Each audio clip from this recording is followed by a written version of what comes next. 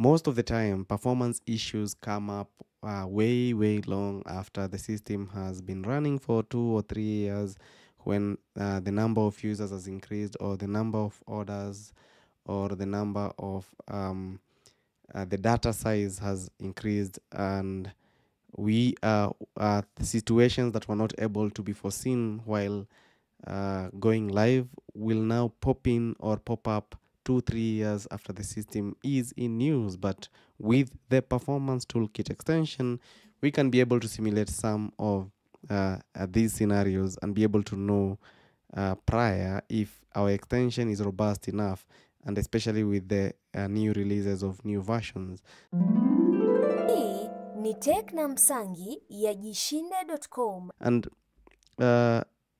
I'll just go through the simplest way of installing the Performance Toolkit so that you can be able to simulate that in your environment. And it only runs in the sandbox for the SaaS version, or on-prem. You can also run it on Docker.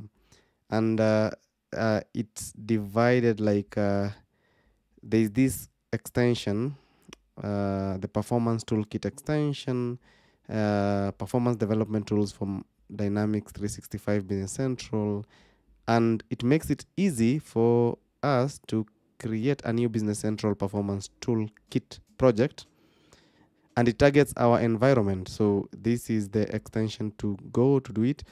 This similar Performance Toolkit extension is already in the app source for free, so you can either use this or download it, but that is for the SaaS version. So if you probably targeting the on-prem Docker version, then this is the way to go. And remember, this is just an extension that enables you to, similar to the test toolkit, this one now enables us to simulate a performance.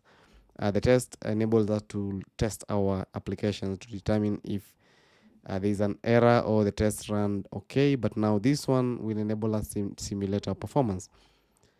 So once you install this documentation, this extension, and this is the ability that the scaffold for a new Business Central Performance Toolkit AL project will be able to do for us. Install the extension, and as usual, just go to Control-Shift-P, and then just type BCPT, and then you'll have these options. And the first option that we'd like to use is setting up a new Business Central Performance Toolkit project in the SaaS version. This is where I would like to set up mine, and then I'll choose the two different environments that I have. I do have the JCL and training sandbox environment. It only runs in the sandbox. And then I'll click on this, but here, and then it will be verifying that Performance Toolkit has been installed, and then it will be adding and renumbering sample tests.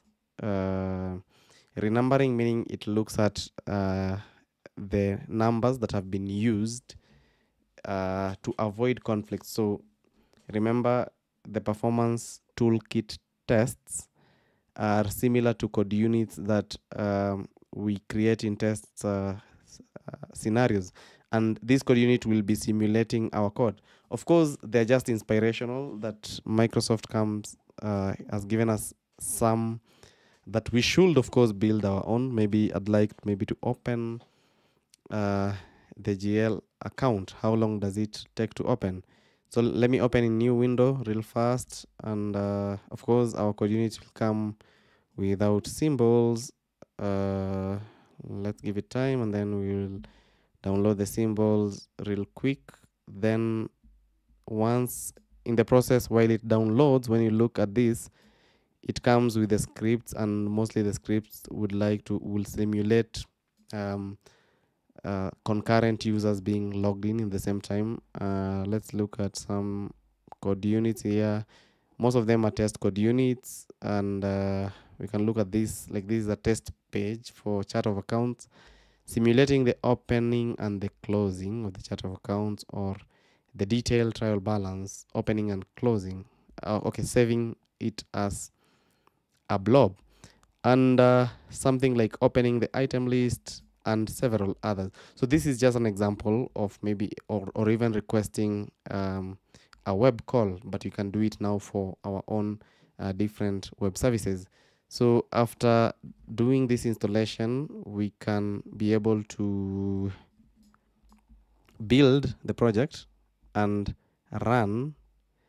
We start debugging so that we can run and install these code units in our extension so that we can be able to make one or two tests for our Business Central Performance Toolkit extension. So straight away, it's opening my Business Central sandbox environment, which I have targeted. Remember, it is real quick. It's creating it for me automatically. And here, BCPT 1, and then the tag enables us identify the tests. If we were maybe doing a Tech Namsangi test, we'd use this particular tag to basically identify, because in our log entries, once we have been able to do our test, we'll be able to see different tags, because if we had several tests going on at the same time, then we need to know. There's one for we need to know which one in terms of identity, and we can filter with the tag and analyze it in Power BI or using Excel with the pivot tables. We can either use the create purchase order, or let me just use this simple one of opening the chart of accounts. If the chart of accounts is too big, it has so many entries, you can only select one code unit at a time, at least just to make sure that you are able to be detailed enough to select whatever you would like to. Do I have an error?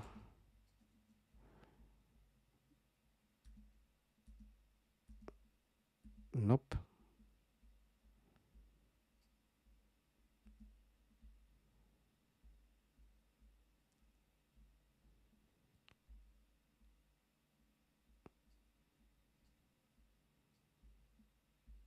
What's wrong with this code unit? Okay, there was an option for parameters, and it was expecting me to select the parameters provided for this opening of the chart of accounts. Okay, so here we do have now the other important thing is number of sessions that are running. We can say if there are 2 sessions running and there's a delay between interactions of like around 5 seconds, just to simulate what the user could be doing, because the user will not automatically be able to do everything at once. So let's start this line in the foreground, or we can either choose to start it this way, or we can choose to start here to run all the entries at once. And so the run in is continuing. We'll give it time to run, working on it. It's running in the background. Okay, this is in the foreground. We'll be able to clearly see in case there is any error, because we are running it in the foreground. Okay.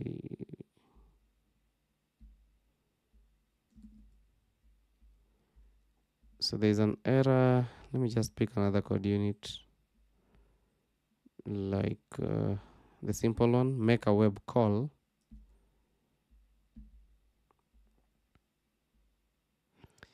We try and make a web call.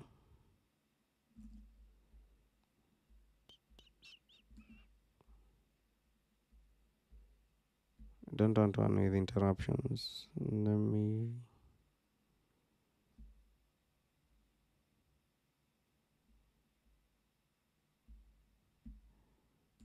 see this. Create purchase order or sell order lines. Okay, so let's create this is purchase order lines. We want to create 10 lines because the parameters is auto selected. I think that was the challenge with us. 2 sessions, and you can maybe set it to 4 sessions. We'd like it to run in the background. A delay between interactions, 5 seconds delay in interactions.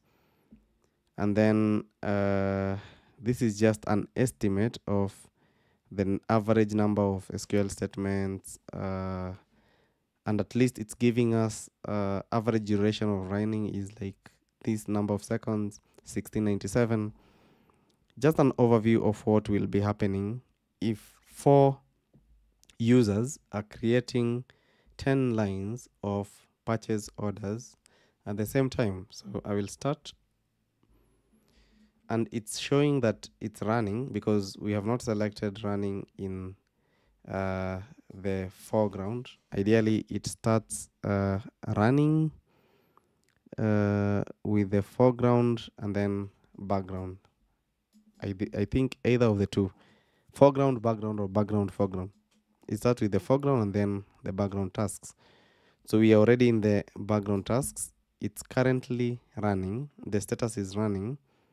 Once it's completed, then we'll see that the status will be completed. The total number of sessions basically is a flow field that refers to the total number of sessions in the lines. So these test code units are code units that we can create as ISVs for our own custom tests or custom performance tests for solutions that we have created. So this is just a sample, but you can use the sample from Microsoft. We'll keep on refreshing until it's completed, and it is actually completed. And of course, we do have a change in duration, a change in number of SQL statements. So this one is specifying the difference in the number of SQL statements for this compared to the base version, average statements, average duration. Everything remains the same, but we can go to the log entries and we can be able to look at every other action, how long it took to run. So like this one is divided into different scenarios, like adding an order.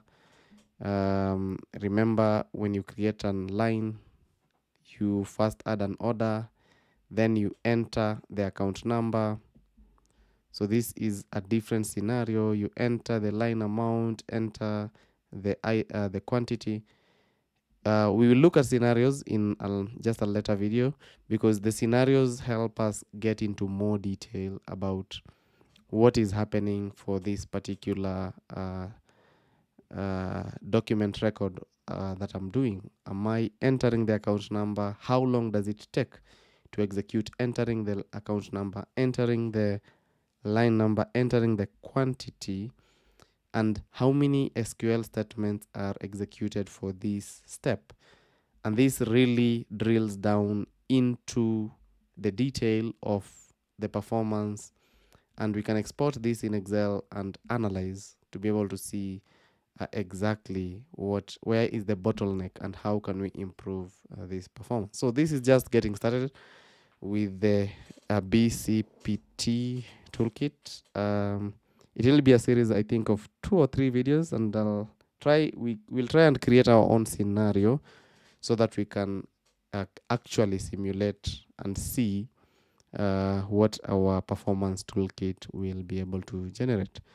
So that's it for this video, and I will see you in the next video. If you enjoyed this video, make sure to like, subscribe, and ring the notification bell so that you don't miss the next one.